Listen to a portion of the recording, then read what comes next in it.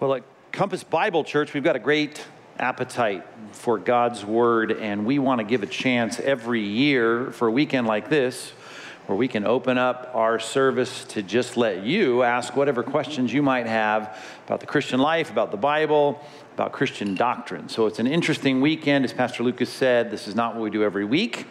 We do it once a year, all weekend long, and we are excited to have our time together. We've got Pastor Rod, we've got John with microphones, and if you have questions about CBI, I want you to defer that inquiry and curiosity to the end. We're going to deal with that at the very end, but this is just our regular time of Q&A. So when one microphone has been waved down, then you go ahead and wave down the other microphone, and we'll just take your question, speak loudly and clearly into the microphone, and we will do our best to answer questions about the Bible. Hopefully it'll be an edifying time. So let's start over here, John's side of the room.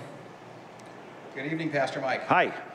So the question is, we know that Sabbath was with the Old Testament, but this is more of a practical question. I know you travel a lot. I travel pretty frequently too, and trying to find that balance for rest. So what does that look like? Trying to be able to maintain some level of rest, but not being kind of a legalist about it. Right. Well, certainly the Sabbath as a pattern was there before it was ever a law in the Levitical Mosaic law. So we've got to understand that God created the world in 6 days. Seventh day, he rested. Not because he was tired, but the Bible says to give us a pattern of work and rest. And that is that we should be working most of the time, and then we should be resting and recharging. Became a sign of the covenant between God and his people Israel. Of course, it was all fulfilled in Christ, just like the Passover and Feast of Tabernacles and all the rest of the ceremonial law. But the pattern is there, and that pattern is always to be observed, at least in our lives, to see it as a pattern of work and rest. So how do we do it? We try to make sure we take an off day, and that's a hard thing to do, and I understand that's going to be a hard thing to do, but I would say you need to, at least once a week, be having things that refresh you, things that are going to take your mind off your average and everyday work, things that are going to be hopefully helping you exercise part of your life that maybe you don't do every week or every day, rather, in your work. I may not be the expert in answering this question as to how to do that, but it's not bad when I see people have hobbies, have interest in sports, and all those kinds of things. And that's a great, great thing. If you sit behind a desk like I do, certainly try to do some things that exercise your body and maybe your mind in a different way. And the problem is in our day that a lot of people like to work to rest. In other words, they can't wait. They TGIF. They're just glad it's Friday, and they're working for the weekend. Well, the Bible says just the opposite. We're resting and being recreated and refreshing ourselves for work. God has made us to work. Work is a pre-fall gift of God to us to be exercising dominion over some little corner of the world. So I would say this: start by rethinking about what your rest is, and that is that you need to be saying that rest is a means by which I get ready to do the work God has gifted me and called me to do. And then I'd say just be disciplined. I mean, there's plenty of work for us to work 7 days a week, but we've got to be able to shut down and say, I'm not gonna have my regular work going on here in my life, and then find something. I hope that exercise is part of your life you don't normally exercise. Your body. If you're working with your hands every day, maybe you want to rest and sit down and relax and read literature or whatever it might be. But get creative. Let it be refreshing. That's what recreation is all about, recreating our heart, our spirit, and our strength. Now, I remember in the Old Testament, even it was something about letting the land rest. Jesus may have fulfilled the Sabbath, but there's something about even resting our animals, it said back there, all the equipment that was used to do the agrarian work of producing, the fields, all the rest. All of that was something God says, if you're in charge of things, make sure you let your employees rest, make sure you let your tools rest, make sure if you're a farmer, you let the land rest, and God will bless you as you find that focused time of disconnecting from your work. And as I said, that might be a better question for a small group where you've got people that have some nice hobbies to introduce you to. I have no hobbies. I just like to relax my mind and laugh a little bit when I can on my off day, and just try and chill out and let my mind relax, which you don't want to ask the kind of silly things I might engage in or what kind of YouTube videos I might watch to relax on my off day. But anyway, there you go. That's the best I can do here. Pastor Rod. That's great. Yes. Yes, good evening.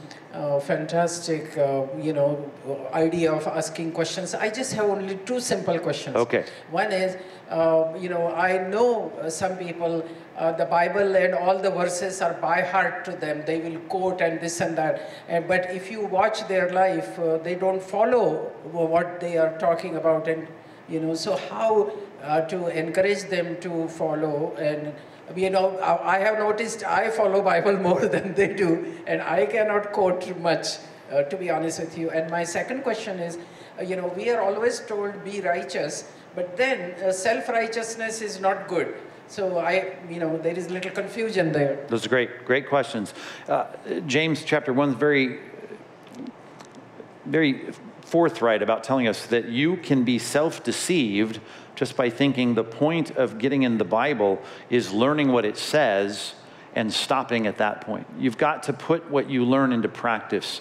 And that is the problem, certainly with the Pharisees. They knew a lot about the Bible, but they didn't put it into practice. Matter of fact, they started to use the Bible as excuses to do whatever they wanted in their own lives. So we've got to recognize that everything you do in dealing with the Word, you need to say, am I driving this truth to a place of response?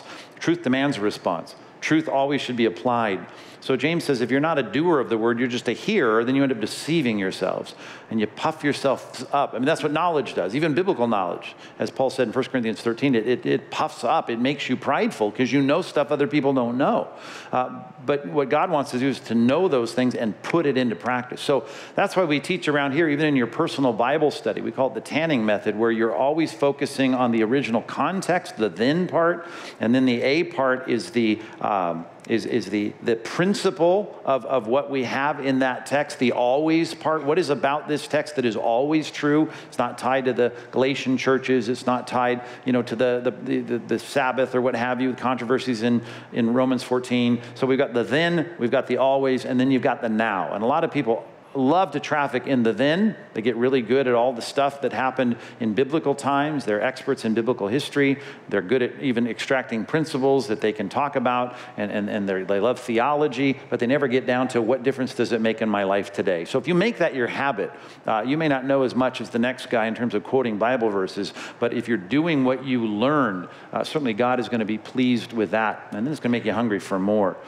So yeah, always put every single truth you get in your brain about the Bible into practice. And remind me real quick what your second question was.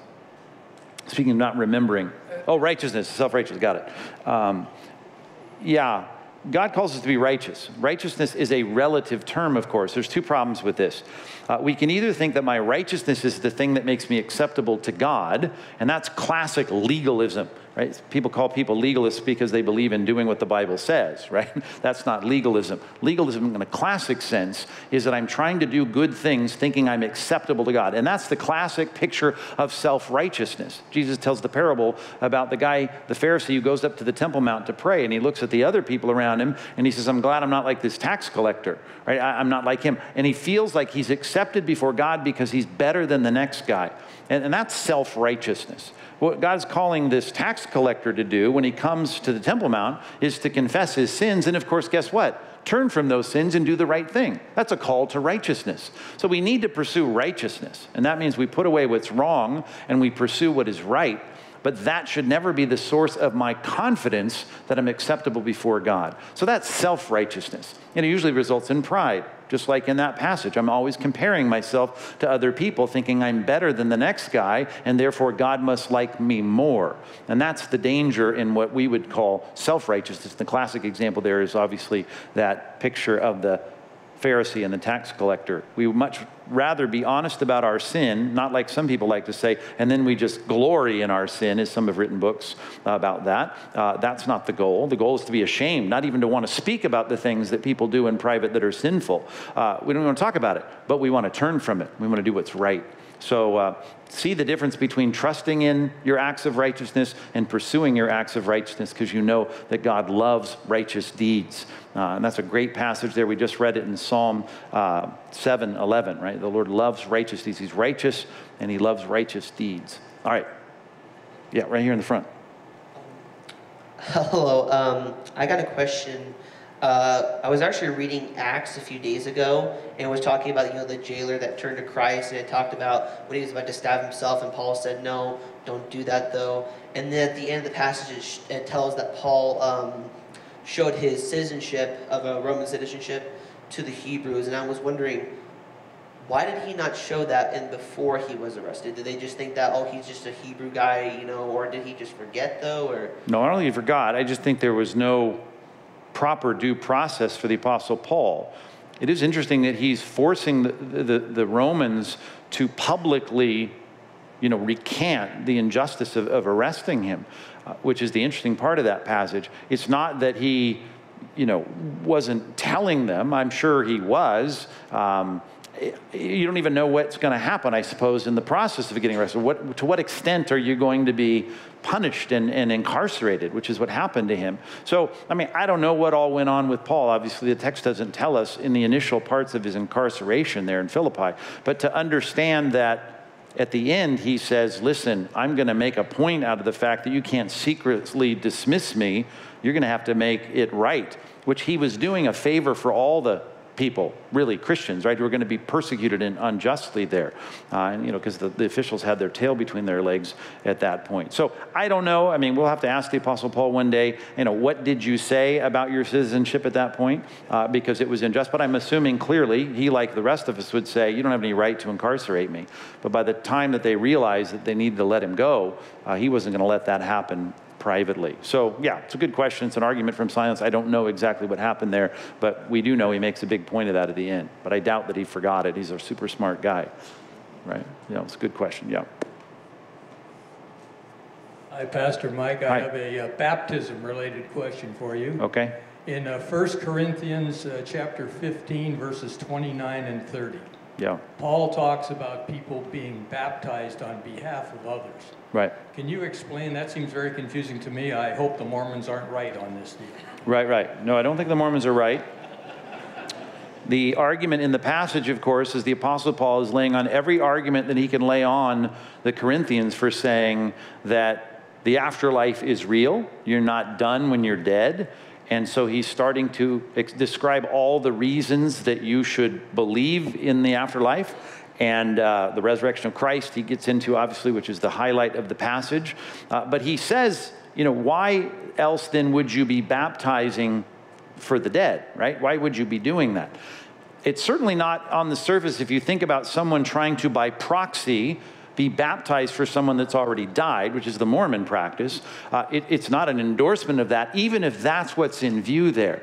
Right? I spoke a message, it's available on the Focal Point website, where just got to carefully think through each of those words and wonder what he meant by each of those words, right? To be baptized for the dead. There's 3 words there, and you've got to figure those out. I know 4 in English, but 3 words, and say, are we talking about water baptism, which is the assumption, although that's not the context. The context is about resurrection, right? For them, in what way? By proxy, like the Mormons, and the dead. Are we talking about physically dead people that have already died? We assume that's the case because that's the context. And even if you were going to talk to a Mormon, for instance, and say, let's say the Mormons, you were sitting with a group of Mormons, and they said, well, we don't believe in the afterlife. You could ask the question without endorsing their practice. Why in the world then would you be baptizing people by proxy for dead people? In other words, you're proving by your actions there that you believe in life after death. So, at the worst, and by that I mean if the Corinthians were engaged in that, which I don't think they were, he's certainly not endorsing the practice. He's trying to prove to them that there is life after death, and you should know that. Even your behavior belies the fact that you're saying there's no life after death.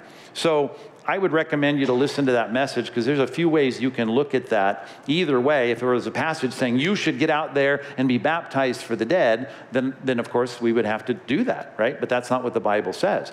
Corinth, remember, is filled with problems. There's all kinds of things going wrong in the church.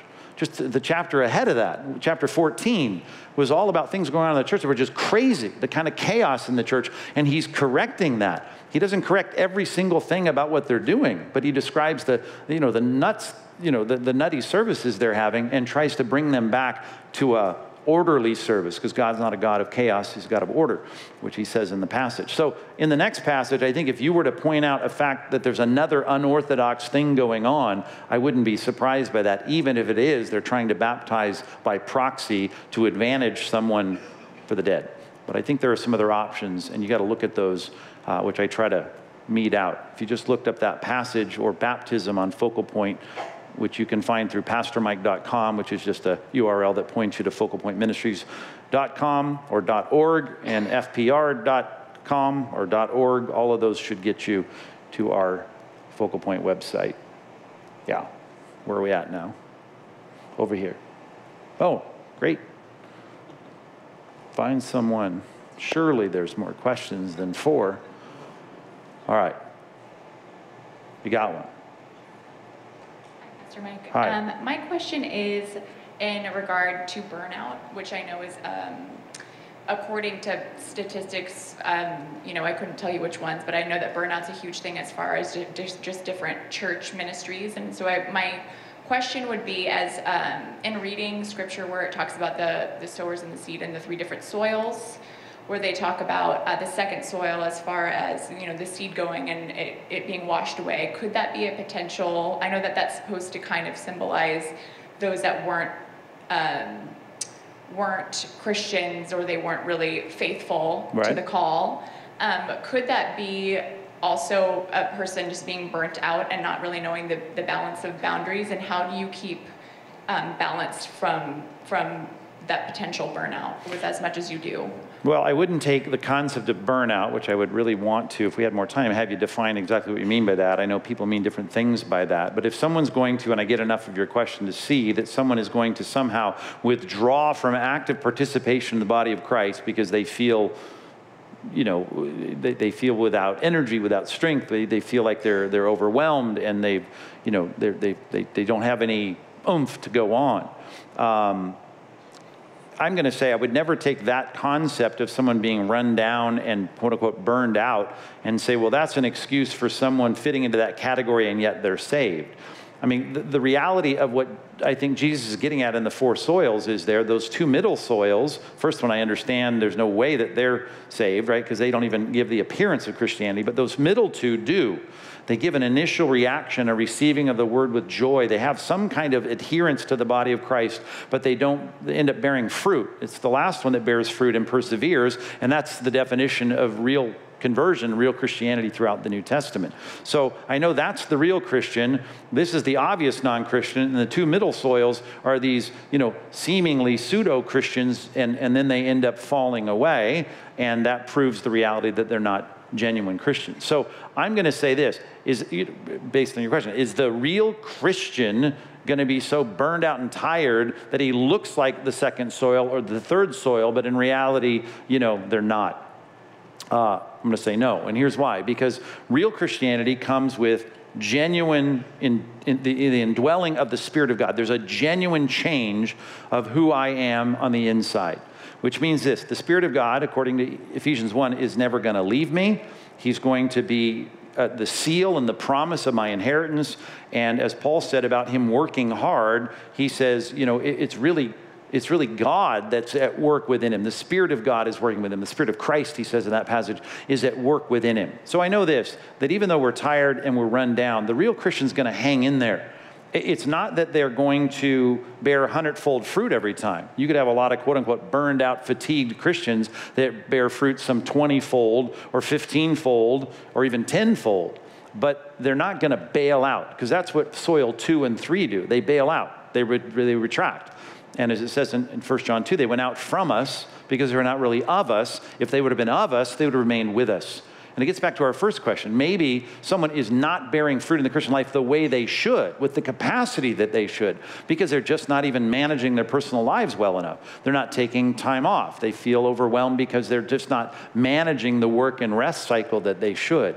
So I think here's the concern we often have. I'm looking at someone saying, I hope they're saved. They talk like they were saved. I don't want to think that they're not saved, but you know what? They really aren't living up to anything that the Bible has to say. They're not even coming to church anymore. They're not involved in ministry. So I don't know. Let's put them in the second soil category and say it's not a real non-Christian, but it just looks like the second soil. And I'm going to say no. I'm going to say we need to see those straying sheep, if you will. And we preached a message not long ago about that. I guess it's been 2 years now.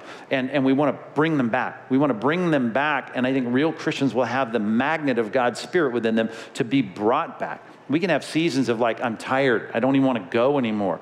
And we can have those as real Christians. But that's not going to last. And it may impair their fruit production, but it's not going to be the thing that overwhelms them and makes them throw up their hands and walk away. The book of Hebrews is all about that, the apostasy of people that have an appearance of connection to Christ and then walk away. But I would get back to saying we need good discipleship, good time management, like the first question of the night, and say, let's help people that feel burned out to figure out what's going on. And there's a lot of bad habits in terms of their health, maybe the food they eat, I don't know, the practices of their work and rest. Maybe they're not even having the kind of good iron sharpening iron that they should have in the body of Christ. There's lots of reasons they could be impaired in their fruit production. But real Christians produce fruit and they hang in there, even though they don't hang in there maybe as vibrantly as they ought to. Yeah, it's a complicated question, but maybe that's a little bit to chew on. Pastor Mike, at the end of the Babylonian captivity, and specifically we see Ezra and Nehemiah talking about the people returning not only to the land, but their hearts and their minds are turning back to Yahweh, learning his statutes, and when they refind the law, they read through it, and they break their marriage vows and put away their foreign wives and children. Right. Obviously, that's not prescriptive, we see in the New Testament, but what are we to do with the fact that now we have these women and children who are, I'm assuming, unable to take care of themselves, they're not marriageable, right. And the nation, it seems to be positive. What do we do with that passage? Yeah, that's a hard passage, but I would say this, I don't just want to say, hey, it's descriptive, it's not prescriptive, so I'm not going to follow that pattern. I know this no matter what. Malachi says God hates divorce, right? It's like saying, when do I amputate my arm? Well, that's never a good thing. There is a time, I suppose, to do it. But here was the nation of Israel that had a very similar, although different, boundary in terms of what they were to do regarding marriage. In other words, for us, we recognize the unequally yoked passage in 2 Corinthians 6 is dealing with our spiritual foundations. It was more than that for Israel. There was an ethnic issue there. They're coming back here. They were not supposed to intermarry. They intermarried, and this is an intermarriage. Again, we kind of blurred the line between the spiritual foundations and the ethnicity there. It wasn't because they were, quote unquote, racist, right? But they had an ethnic obligation to be faithful to this covenant promise, and that was the seed of Abraham, was this covenant people that was going to be blessed of God. They'd gone through all this compromise and idolatry and intermarriage. You know, it really started all the way back to Solomon as the king, you know, in the 10th century BC. But the idea was, hey, we're not going to do this anymore. So we have to take these covenants of marriage and we need to fix it. So Nehemiah, and he gets really, aggressive, and Ezra in trying to solve this problem. And they say, we're going to dissolve these marriages. What we don't see in the passage is, what did you do with those wives you put away, right? We don't know. And I do think that I know this about the rest of the Bible, including the Old Testament.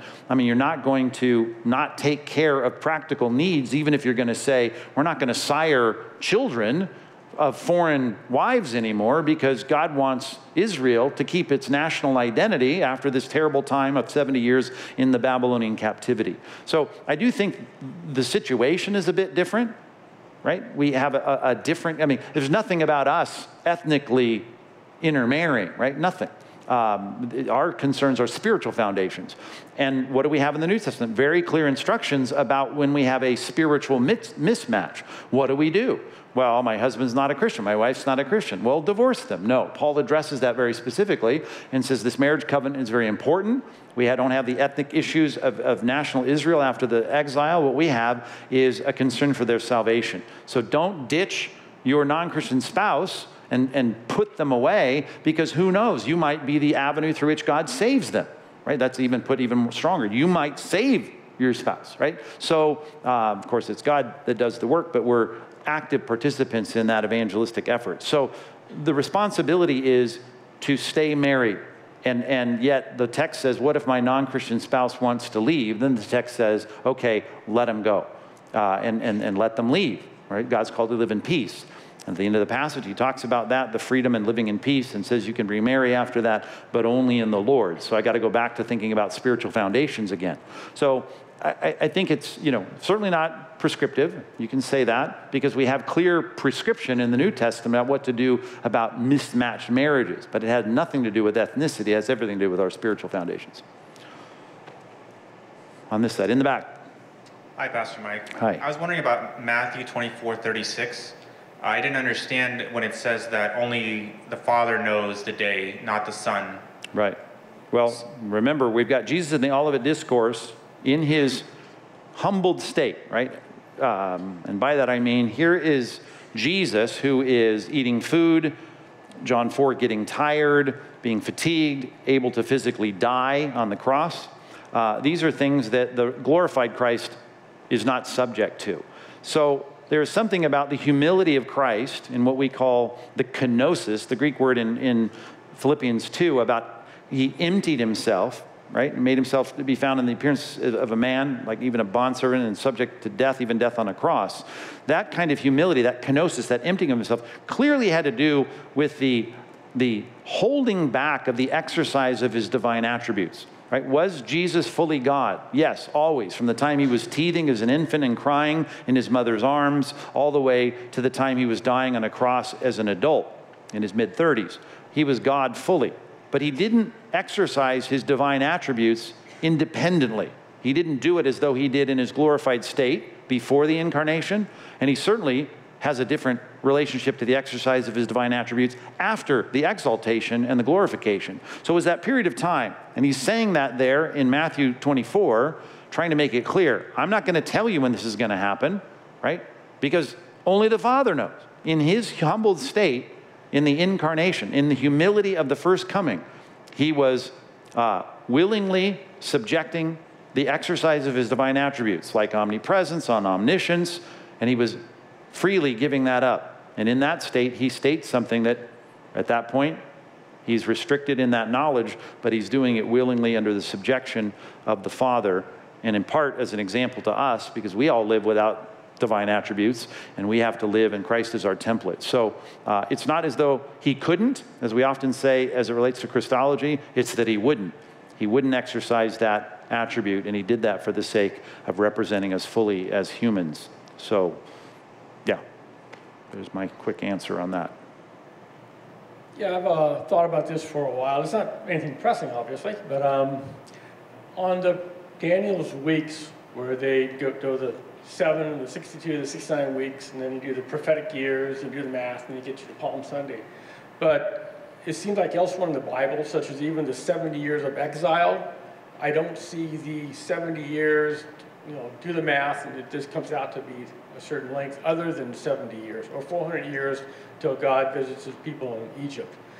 I was just wondering. I didn't follow that. Go back to that. Are you saying you don't see the exactness of the other numbers? Well, I don't see the prophetic 360-day. Oh, years. Yes. Yes. As opposed to 70 years, doing the math when they say. Right. To get to the 486 right. years of this Daniel 9, 70 weeks prophecy. But to get in the 70 years of the exile, they say, here's the date to this date, and they don't do the 360 days. Yeah. I was just wondering what your thoughts. Well, remember this, all of the, and again, it seems like, yeah, I get what you're saying. It seems like we've got a special little calendar here for the 70 weeks prophecy. And all I'm saying is all of the calendar of Israel, much like Egypt and other places, is a lunar calendar. And so when you have these kinds of markings of time, just like with Easter today, it's always tied to the Passover, and it always lands on a different day. Well, why? Because if you follow the Jewish lunar calendar, it has to adjust after a period of time. And so what happens in foretelling the future with this prophetic statement about 70 weeks, which isn't even done with an exactness of saying, 7 sets of 7 years. It's just poetically stated as 70 weeks. But if you're going to do that and forecast into the future, all he's doing is taking the lunar calendar and just continuing to add that up. and because we look back and we were to add up the lunar calendar and we come up to the right date for the triumphal entry of Christ. So all I'm saying is, yes, if you were to follow the seasons and make sure that you hit, every year, or at least every 5 years or 6 years, we make sure we're at the solstice at the right time, or the equinox at the right time, you're going to have to make adjustments. Well, there's no adjustments in looking forward in this prophetic statement. And so, to me, it's, it's because we're not looking back and trying to mark time so don't mess up the seasons. We're taking the lunar calendar, laying it out as a map, and you can count days and get yourself to the triumphal entry of Christ from the decree. You got to choose which decree you've got to rebuild Jerusalem, Artaxerxes or Cyrus, but you certainly come up with that time. And even if you're going to be rough and dirty about these dates, you end up rough and dirty with one of the decrees to the time of either Christ's crucifixion or his presentation at Palm Sunday. So, yeah, I can see where that's problematic if you're thinking about it in terms of someone recounting history, but when you think of someone looking forward and down the quarter of time, there's no adjustments. Like we have adjustments for leap year. And we say, and I know it's much more exacting because we're much more exacting, it seems today, but when you talk about 365 days a year, well, there's not 365 days a year unless if you do that, you're going to be off. Well, say we're going to say 365 days, and you're going to say something about something's going to happen 2,000 years from now. Well, if you stick with 365 days and live that, you're going to be off. You're going to start having summer in the winter and winter in the summer. But you could see how you could do that and make a clear statement about a marking of time without adjusting for the seasons. So, because there's really, 365 and a quarter days, because that we have to adjust for with leap year. Do you follow any of that? Does that make sense? In other words, to look forward down the quarter of time without trying to mark everything in history looking back and adjusting for time in real life and the seasons, I think it makes sense. And I would suggest a little book by Alvin McLean. I think it's in our bookstore. He talks through all of that about the prophetic year, but the reason he says that is I think because you're just dealing with months and years based on marking off a lunar calendar, which leaves you short because you have to adjust the calendar after a while. So anyway, I recommend that little book. Alvin McLean, it's called Daniel's 70-Week Prophecy, and it should be in our bookstore, but he spends time on that. And even Harold Honer's book, the chronological aspects of the life of Christ, he's going to deal with the months and years in there. And then a secular work, if you really want a fun book, is called The Calendars, which is, I think it's called Humanity's, subtitle, Humanity's Epic Struggle, to find the year or whatever, I don't know. But he talks about how hard it has been throughout history to deal with calendars and the demarcation of time. Anyway, there's 3 books that'll keep you busy for a while. All right, where are we at now? In the back. Hi, Pastor Mike. I wanted to ask you a question about, I've been exposed more and more with the patients that I work with, more and more the prevalence of medical marijuana usage. And yeah. It's for people that exhibit chronic pain, not the recreational usage, but just, and not just the CBD oils and the things that are non-hallucinogenic, right. But also the THC, which actually has that. And it's surprising to me how many people more and more use it with some efficacy. And in particular, when they go to the doctors and the doctors suggest, that they can't have any pain medicine anymore, so they're left in these chronic conditions. For the Christian, right. What are your thoughts about what you would counsel them and what they should do, and if this is okay or not okay, and how they would be able to gauge or guide how they should do that? Well, if you're not up to speed with what you just said, there's a difference between THC, the hallucinogenic, and CBD, cannabinol, that is, an active ingredient that doesn't make you have a buzz, apparently. Not that I've smoked pot, because I haven't. But I know the differences in terms of how they work. Now, everyone loves to talk about the positive effects of CBD. And all I'm saying is that currently, right now, the Federal Drug Administration says there's no medicinal benefit to CBD. So the guys in the lab coats, at least in our country right now, will still say that. Though in California and Colorado and everywhere else, and now it seems like everywhere, they're saying, hey, if it helps you smoke marijuana and you can, bake it in your brownies, but there's THC, they get the buzz. It's a lot of guys in tie-dye shirts, not lab coats, trying to encourage people to somehow engage in marijuana. But that's not what you're talking about. You're talking about the Time magazine articles, for instance, that say CBD really does have a positive effect, whether it's kids in seizures or chronic pain. I guess even that, you've got to get to the THC part. But I would say this. I think there's a lot of work still left to do on CBD. I think you need to figure out if cannabinol is going to be something that has an effect. If it does, let's have it regulated and dispensed like a lot of drugs that you take when you get a prescription from your doctor for. THC, to get buzzed and high to deal with your pain, I would suppose at some point, and again, don't quote me on this, I guess I'm at a microphone, I'm on a stage, but you know, I could see in a situation were it legal, right, which I understand it isn't in our state right now, it's federally against the law, though. You understand the conflict that we have, right? Are you up with this? Maybe legal in our state, but it's not legal federally. So you got a conflict there. But I would say, I would feel as a Christian with a clear conscience, if it was legal federally and it was legal locally, then I would say, as it says in Proverbs, give wine to him who is perishing. If you're really saying there's nothing else that helps, you know, morphine's not going to help, we're not going to get, you know, so the guy, only way to get chronic relief on his deathbed or whatever is to have him smoke pot or eat brownies with pot in it. Then I'm like, I guess I'm going to go, okay, if it's illegal, right? And this is an issue of comforting someone in their chronic pain, that's one thing. And yet I'm saying, you do know the FDA does not think there's any medicinal value in this to date. And I don't think there's a conspiracy at a national level, although a lot of surfers tell me there is. But there's not. I'm just not. I just don't think there is. I've had a lot of people argue with me about that. But let's just see where all that goes in terms of the labs. And I understand the debate. But of course, most people are wanting, you know, permission to smoke pot because they love the high. And when they're toying with their body chemistry to recreate themselves, I'm saying there's a better way to deal with a lot of the issues in your life. And I mean that in terms of, you know, if you want peace or you want to relax or you want to de-stress, God has solutions to those things in the Bible. Now, if you're talking medically and biologically about pain and these other things, well, they're working on that. And let's see where we end up on all of that.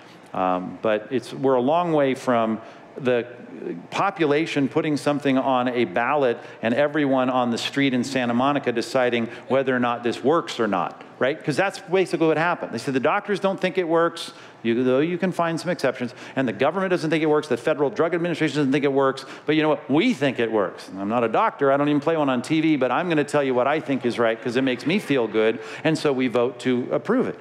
Well, I can tell you this. Go and watch what this has done. Watch what it's done in Colorado. Watch what it's done in Denver. I mean, you could visit that city 15 years ago and have a completely different experience than you're going to have right now in Colorado. It is transformed. I mean, you should talk to some law enforcement officers in that city. And I mean, I've visited with Gap large enough to know this place has not been helped by the legalization of marijuana. So, yeah. And again, if I'm going to talk about drugs, I'm going to say this in general, even alcohol. You know, it's not for kings to drink wine, not for princes to crave strong drink, right? Lest they decree and forget what they've decreed. So I'm going to say, yeah, you want to see yourself in the passage that talks about give wine to him who is perishing. If you're going to put yourself in the perishing category, that's one category to be in. I'd much rather see, I want to be a king and a prince in terms of making good decisions, and anything like THC that's going to impair my facilities, my capacities, I want to avoid that. Even if I've got some pain, and I do, I've got chronic pain, and I've had a lot of people offer me pot for my chronic pain, but I haven't taken it. I'll take your jug of sweet tea, but I'm not going to take your hash brownies, just so you know. Okay, where are we at? Hi, Pastor Mike. Hi, Mike. Yesterday, you on the radio program, there was a person that asked about the Catholic Church, and it was mentioned that they got rid of, or they revised the 10 Commandments and they got rid of one, which was don't create idols, which makes sense for the Catholic Church. Right. But my question, since I have a Catholic background, but in the 80s and 90s, when a Christian cult was labeled a cult, it was because of their viewpoint on Jesus Christ. Now, I think the Catholic Church didn't change the Apostles' Creed, yet they severely violated I guess Revelations 22 about changing the Word of God. So what's your viewpoint? Well, let me clarify this because my co-host on the show yesterday said things in a way I would not say that. And let me clarify. If you open up a Dewey Rhymes Bible or any Catholic version of the Bible, besides the Apocrypha that you're going to find in it, you're going to turn to Exodus 20, Deuteronomy 7. You're going to find the same text that you have in your Bible. It's just that when they, as I tried to say on the program yesterday, when they're going to put the 10 Commandments on a little card or in a kid's flannel graph, or they're going to, even in the Catechism of the Catholic Church, the official doctrine of the Church, when they list the 10 Commandments, they're going to take coveting, number 10, and they're going to turn it in two, they're going to split that in half. And what you would see at the second commandment, not to make, graven images, as it's put in the King James, they are going to put that under the heading of have no other gods before the Lord. So basically, on any list, that graven images goes away, and you got coveting now split into two, which is don't covet your neighbor's wife, and then all his other stuff. So that's what they're doing in renumbering the 10 Commandments. So the text itself is not changed. Okay, a cult. Generally, people haven't called the Catholics a cult because cult is not a biblical term. I mean, basically, we've looked at groups like Jehovah's Witnesses and Mormons and whoever else it might be, the Russellites, and you've said, these guys have a different gospel, not just a different Christ, a different gospel. And now some people want to say, well, if that makes them a cult, then you look at the Roman Catholic Church and you say, how do I get saved? You may have a biblical Christology. I believe the same thing about Christ. But to get saved, right, well, starts with the sacraments. You got to get baptized, right? It makes you a child of God. The Roman Catholic Catechism of the Catholic Church says that explicitly and definitively. Washes away your mortal sin is what baptism does. Okay, that's not what the Bible teaches, right? But that's what the Catholic Church teaches. Well, if you follow their teaching and you see the Church of Rome as the dispensary of the merits of Christ, which they believe that they are, they stand between you and the merits of Christ, and they dispense that through the sacramental system. Then you're going to say, well, if you trust in that and believe that, you're not going to be saved because you don't believe in the gospel of grace. Now, if you want to say, well, I'm using the word cult over here over these groups, let's just take that word and put it over here. That wouldn't be the pattern of church history, recent church history, but if you're using the word cult as something that if you follow their soteriology, how to get saved, well, you're not going to get saved if you believe really the letter of the law in Roman Catholicism. Then I'm going to say, okay, I guess you can use that word, but that's not traditionally how the word cult has been used. My concern with Roman Catholicism is not that they don't believe in the hypostatic union and the deity of Christ. I mean, they believe in good Christology. It's just now, how do I get the merits of Christ to apply to me? That's the problem with the Roman Catholic Church. And even now that I mentioned Catholicism, it's going to happen. People, well, I know, I'm a Catholic, or I know my mom's a Catholic. She didn't believe any of that. Well, then your mom's a bad Catholic, right? Because you want to be a good Catholic, it's an authoritarian system. And that means that the authority comes from the church. Now you'll say, well, they believe in the authority of the Bible. They do. They believe there's 3 different legs on the stool that hold up the truth. And that is the Bible is one. Yeah, they believe that. But then they also believe the magisterium it is one, right? And tradition is one. So all the things that the leadership has said, the tradition of what the church has done, and what the Bible says, all 3 of those are equal. You can't have one without the other, they'll say. And I'm getting all this from official Catholic doctrine. Read the Catechism of the Catholic Church, the latest doctrinal stance from Rome. And if you say you can't have one without the other, you're saying this: I cannot have the Bible as a source of truth without the magisterium, which is the official teaching of the leadership and the tradition of what the church has done. And I'm going to say, I'm going to be a reformer at that point, which is sola scriptura. The scripture alone is the authority. So I'm going to say it's good for you if you say, well, that's where I stand, even though I'm a Catholic. Then I'm going to say, you're a really bad Catholic, and why don't you just get out of the Catholic Church, right? Come on over. So I'm not saying, and you say, are you saying there's no Catholics that are saved? I'm not saying that. But I'm saying that Catholics that are saved, trusting in Christ alone, right, and not in the brokerage of the Catholic Church as the dispensary of the merits of Christ, I'm going to say, well, they're not great Catholics. They may be good Christians, but they're not great Catholics. And I'd say at some point, it'd be good for you just to leave the church because they don't think you're a good Catholic. The guy at the church that you talk to may say that, but you're not in line with the teaching of the church. And the teaching of the church, by definition, is that you toe the line on the magisterium and the tradition of the church. So it's not the Christology per se. It's the soteriology, how to get saved. And if you want to use the word cult over that, I mean, that's just not been the traditional verbiage, but, the shoe can fit if that's what you mean by the word cult. Yeah. Okay. We got our last question right here. Okay. Hi, Pastor Mike. Hi. Is there physical proof or maybe descendants that have proven that the things in the Bible happened and not just stories that were written? Oh, yeah. Well, that's a great question. Yeah. I mean, even if you just got a book on biblical archaeology, well, there's a couple things you can do. I'm not sure the full extent of what you mean by that, but there's a few things. In other words, let's look at history affirming that God is telling the future ahead of time. Isaiah says, God has proven that he's God. Here's how God says in Isaiah, is that I can tell you the end from the beginning. And so that's something he says, none of your idols can do, none of your religions can do. I can do that, and I've done it. And he's saying that at a time before they go into the Babylonian captivity, where 900 years before that, in the law of Moses, there's a clear prediction about the Babylonian captivity and the return after the Babylonian captivity. There's one example.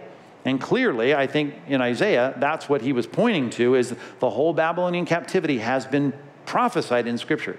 So all you have to do is figure out, was that written before it happened? What happened in Moses? Was the Mosaic Law written before the history of the Babylonian captivity? And you're going to say yes, by 1,000 years, 900 years at least. And then you're going to say, does that prove, right, the reality of God writing this book? I'm going to say absolutely. I mean, that's one of many prophecies very specific about nations, about events, about kings, about the Messiah. All of those things to me prove objectively the veracity or the truthfulness of Scripture. And then I thought, based on how you worded the question, about biblical archaeology. And I would say this. You can look at the Book of Mormon, for instance, and you can learn about this whole civilization in North America that was supposed to exist here in South America. And if you try to find archaeology that backs up the monetary units that it speaks of, or the cities it speaks of, or the Nephites, or the Lamanites, or whatever you've got in the Book of Mormon, you can't find those things in archaeology. And the great thing about the Scripture is it proves itself historically, scientifically, if you will, historically by digging up the remains of these very things. Pontius Pilate, for instance, right? There wasn't even proof at one point that there was a Pontius Pilate. You go to Caesarea now, Caesarea of the Mediterranean, maritime they call it, where the port is on the Mediterranean coast of Israel. You can find a replica there, the real one's in a museum, and you can go see it, of an inscription from Pontius Pilate. And all I'm saying is, those are the kinds of things that continue to prove time after time after time after time after time that the things that the Bible has said are true. They're true historically. Now, you can say, well, it's just a good source of history. Well, it is. But it's more than that. It's a good source of prophetic history, which is, what did God say beforehand? It's one of the reasons I believe that we have an intertestamental period. Why did God put a pin in prophecies from Malachi and wait 400 years until prophecies then fired up again in Matthew, Mark, Luke, and John? Well, because I think he wants to make sure that everyone understands that all the prophecies of the Old Testament, right, were really made before the things actually happened. And that to me is it is an objective proof that the Bible is true, and only God could write it, because only God can tell the future with that kind of specificity. Where is the Messiah going to be born? Micah 5:2 says Bethlehem. Well, okay, what are the odds that you can even guess that? Let alone all the other things that it prophesies about Jesus, the Messiah, how he dies, that he'd be resurrected. I mean, that's mind-blowing just as an objective statement. But all of those things are proved. And when at one point they started to say, and they did, in the 18th, 19th century, they were saying things about the Old Testament being written after the New Testament. Think about that. Right? That's one way to say this isn't a God book, because it's written after the fact. That started to catch on in a lot of German seminaries. I mean, you had people graduating with doctorates believing all of that stuff. Well, then it was great, because when the Bedouin threw a rock into a cave in Qumran and pulled out these scrolls that everyone objectively dates, right, around the time of the 1st century BC and the 2nd century BC, they pull out a whole library there. Well, the first thing that John Trevor took pictures of, the photographer, was the Isaiah scroll. I mean, if there's one book that's ever been criticized as being a compilation, a late compilation, took place after all the events, it was Daniel and Isaiah. And here we had intact the Isaiah scroll laid out. And John Trevor just happened to be there with the best camera equipment, because he was doing a dissertation on the flora and fauna of Israel. And he starts snapping pictures with his tripod of this scroll that disproved everything that was being taught in the seminaries in Europe at the time. And that is that all these things were written clearly hundreds of years before they happened. And so, yeah, objectively, archaeology proves the historical facts, and history proves the prophetic facts. And that's one of the reasons you should objectively recognize you can't pass the Bible off like you can a lot of other books. The Bible is unique among all religious books? All right, that's a great question. I got a video to show you.